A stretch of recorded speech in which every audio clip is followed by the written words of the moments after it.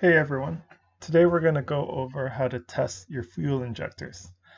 The car I'm working on is an Audi A4. The client's vehicle had a persistent engine misfire after a small engine rebuild. After replacing several components, the client couldn't determine what the cause of the rough idle and misfire was. Testing the fuel injectors seemed to have helped significantly. Let's get started. Put the car in accessory mode and start up Vcds. Navigate to the engine control module and click Output Test.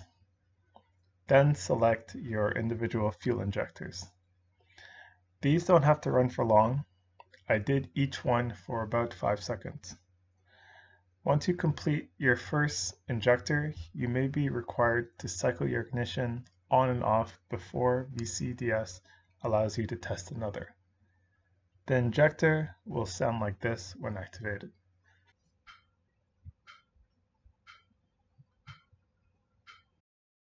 Hope you enjoyed the video, and thank you for watching.